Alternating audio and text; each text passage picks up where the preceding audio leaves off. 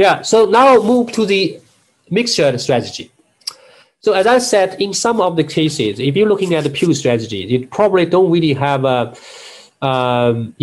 solution. You probably don't really have when I say solution, Nash equilibrium, right? So the Nash equilibria not always exist. Let's just looking at this example. This match penny, the famous match penny sort of a game.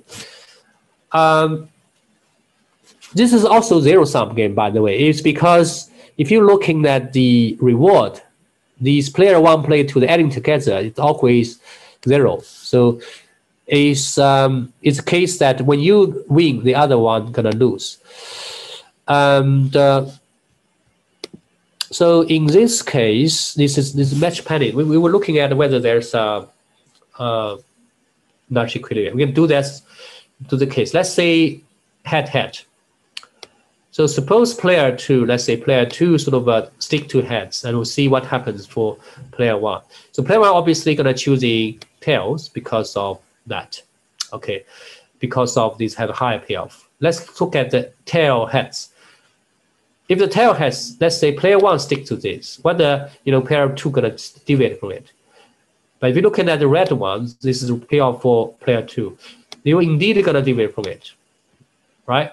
So the move from here. So from here, this is player 2 gonna stick to here, but looking at what happens for player 1. So if player 1, this is -1, this is plus, so they're gonna deviate from it. So create some kind of a circling around. That means that there's no equilibrium in the pure strategy space. So how would you play this game then, right? How would you play this game then? What would be your prediction about the outcomes? What you can do though is you can randomize your strategy. In other words, that you're not gonna choosing the H and T, right? One of these action, head or tail. If you're talking about this match penny case, but whether you're choosing a probability, they're gonna choosing head or tail, right? So player 1 gonna say, I wanna choosing H with certain probability. Then player 2 equally gonna say, I'm gonna choosing probability of Q or play H as well. Then this is called a mixed strategy, right? And you could say mixed strategy would always include a pure strategy because you can set up one of these, probability as 0, then you basically choose one of these actions deterministic. So what a payoff then? In this case, a payoff would be the expected value, right? So it's going to be expected value. How can we see that? So suppose that a player 1 think about the pure strategy, but player 2 choosing sort of a mixed strategy Q. If player 1 choosing H, he will get a payoff of -1 with probability Q, right? So let's see whether that's the case. So let's say player 2 gonna choosing Q, right? And then player 1 choosing, oh sorry, I think this is sort of this is gonna be player 1. Sorry, this is gonna play a bit confused. Sorry, yeah, this is gonna play 1. This column player gonna be player 1. I think that's correct. Okay, yeah. So player 1 choosing H heads, and he get a payoff of. Oh, sorry, bit confused. Player 1 choosing head, he will get a payoff. Yes, I think player 1 meanwhile choose. Suppose player 1 evaluate the pure strategy, and if player 1 choosing H, he would get a payoff. Okay, I think yeah. So I think this is player 1. This is player 2. Okay, so player 1 choosing H head, he will get payoff -1, right? With probability Q, is because of the player 2 has the a probability of Q of choosing heads, right? And with another probability of choosing another solution. So you can also think about the player 1 gonna choosing T, right? And he will get -1 with probability 1.q and +1 with probability q. So the question here is that, is H or T more appealing to player 1? So you could actually write it down this as sort of an expected value for player 1, right? So player 1, then in Q probability, they're gonna have -1, and then 1 minus Q probability is gonna be a sort of a, you can look at this, minus +1, right? So instead of this player 1, instead of getting the deterministic sort of a reward, they will get expected reward, which is, and also depend on the choice of, you know, player 2. So equally, it really depend on their choice, whether it's hat or a T. If it's a T, then obviously you need to mix of these two. So basically get that. So interesting things is that the player 2 can choosing the Q in such a way that player 1 gonna make no difference between H and T. Then in that case, the player 1 would able to choosing, you know, mixed strategy as well. Because otherwise, you will always choosing one or two strategy, because either, you know, this expected value larger than this or the other way around, right? So you want these two to be equal, so that player 1 would make no difference between H and T, therefore they can actually choose a mixed strategy. So this is sort of the important concept. We'll see how can we make use of that. So the Nash equilibrium for the mixed strategy is that I have a pair of the strategy, in this case with a probability, right? One of them with P and one of them with Q, such that each is a best response to each other. So the definition is the same, but the strategy space is different. So that's why the strategy now is different with the action. Previously, we're talking about, I have no distinction between action and strategy, is because the strategy is action, is a pure strategy, right? But here is a mixed strategy. Also, mixed strategy is not the pure action you're taking, but rather mix those actions. So now this strategy space is really, you know, is a simplex of the, you know, of probability. So the Nash in his, you know, 50s paper, and that give him this Nobel Prize, is basically he proved that this always exists, right? If there's no existence of Nash, whether we still have a question about whether it exists or not, then really the Nash equilibrium is meaningless. But then here basically says it always has the, you know, Nash equilibrium in some of the cases, right? Then it's make this Nash equilibrium meaningful. So as we examine that no Nash equilibrium can use a pure strategy, right? We can examine. So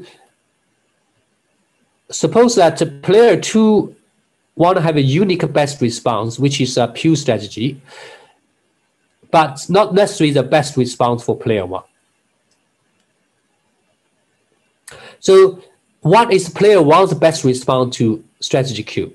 So as we said, right, as we looking at this, the Q, suppose the case, as we calculated previously, okay, suppose in this case, remember that we have this calculation about the Q, okay. Suppose these two are not equal. That meaning that, okay, the expected value for H or T for player 1, this pickup H or pickup T may be higher than the other, right? If that's the case, then the player 1, there's no way the player 1 gonna choosing mixed strategy, because for them either H is the best, is better off, or T is better off. Then there's no point for them to mix. If the mix, the expected payoff going to be smaller than any of the pure strategy. So that's what this means here, okay?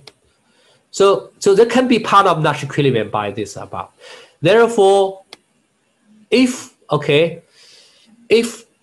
the strategy, if the strategy, if the Nash equilibrium, if there's a Nash equilibrium in the mixed form, right? In the mixed form, then we have to make sure that this 1 minus 2q is equal to 2q minus 1. It's precisely because of with this mixture q, then this player 2 would make no difference for player 1 choosing H and T, and therefore allow this player 1 to choosing mixed strategy. And therefore, only in that situation, you will have a best response to each other. Therefore, you have a Nash equilibrium. So that's basically say if you have a condition that is a mixed strategy of both of them. But of course, then in the previous when we examine that in the table, it shows that there's no Nash equilibrium in the pure strategy. Therefore, we get rid of the fact that there's no Nash. Get rid of the fact that we're looking for the Nash equilibrium in the pure strategy case, but only looking at the Nash equilibrium in the mixed strategy sense, right? So that's reasoning behind it. So if you're looking at this mixed strategy case for Nash equilibrium, then this must be equal. It's simply because of that condition that the best response, right? If it's not equal, then the mixed strategy never be the best response for player 1, and therefore we don't have a Nash equilibrium. So you could do the same trick for the other one, right? Then therefore you can actually choosing this what kind of mixture the player 1 would have in order to make player 2 make no difference between these two, right? Otherwise, they can't choosing the Q mixture, right? So you basically say, basing these two formulas, two variables, you can basically solve this by figure out the Q and the P in this particular game. So that's the way. That's one of the simplest way to calculate the Nash equilibrium in the two player, two action option normal form game. Okay, so you can see that when you make a QP, they will make no difference between playing Q and T in internal pure strategy. But how can we actually interpret mixed equilibria, right? The mixed strategy in equilibrium. In fact, it can be in practice happen quite a lot in sports, right? We always randomize our choice. When we randomize our choice, then these others would have no difference between the action they're making. Therefore, they don't really always. So therefore they would confuse themselves to choosing one of the action, right? So obviously this is better for you. Otherwise, they will have a pure strategy, right? And also in species, and you can think about this that individually they might taking one pure strategy or certain, deterministic action, but for the population itself, maybe some of these, individuals they play action A, some of individuals they play action B, proportionally, right? In the population, they play the mixed strategy. So population as a whole might have equilibrium. So when we're talking about this sort of evolutionary algorithms, and evolutionary game theory, we're actually going to talk about this. So you can also think about Nash equilibrium. It's equilibrium in beliefs. If you will believe the probability they're going to play by others, they also have a belief of probability to play by you, then it's sort of self-reinforcing equilibrium in a probability sense, right? So later when we're talking about Bayesian game theory, we're talking about uncertainty. If you don't really know, you sort of deterministic action from others, then you'll be able to make use of beliefs to really construct the game. So let's looking at some of these examples. So the American football. So in this case, it's obviously it's a simplified version of that. That say the offense have two actions, either pass or run, and defense also have actions, defense the pass or defense the run. Okay, so I will answer the question then when we finish up this example. So then you have this sort of payoff is that if you pass and defense pass, obviously defense thinks that the defense pass and offense do the pass, nothing happens, so nobody move. Therefore, the payoff is 0-0. Equally, if you defense and run and actually the offense is running, then it's also nobody gonna move. Therefore, nobody gonna get a benefit of that. Therefore, it's 0-0. But if you offense run, but the defense actually think they are pass, then obviously offense gonna have 5 rewards and this defense would pass. So equally, if you offense pass, but the defense run, obviously this is worst case for defense. Then they will get a -10. So based on this, you can actually calculate, randomize their policies. You can look at whether there's a pure strategy in the equilibrium, and then you can find that probably they're not. But you're looking at this P and Q sort of mixed strategy. You calculate that probability of pass and run using the trick that we do. So in other words, you're choosing Q in such a way that you would make the offense no different between pass and run, and you also for offense choosing P, and they will also make no difference in terms of that. You can actually calculate that. So by looking at Q for no different between offense in terms of pass and run, then you can get this Q. Equally, you can calculate the P as well, the probability for offense. Then this P and Q construct this sort of a mixed strategy that's Nash equilibrium. And you can actually calculate payoff to the offense, which is a sort of a expected value. I think I'll leave you to work this out.